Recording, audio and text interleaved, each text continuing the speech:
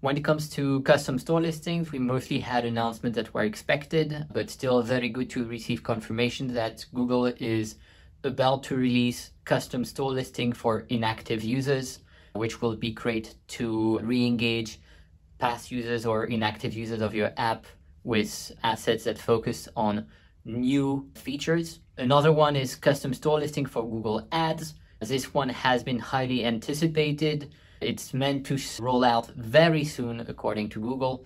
One important note on that one is that it will only be available for YouTube and AdMob, which means that for now there won't be any custom store listings in Google Play Search or Explore. For custom store listings is an option to now bulk edit custom store listings with custom store listing groups, which really shows how Google wants to facilitate the use of custom store listings for all app developers.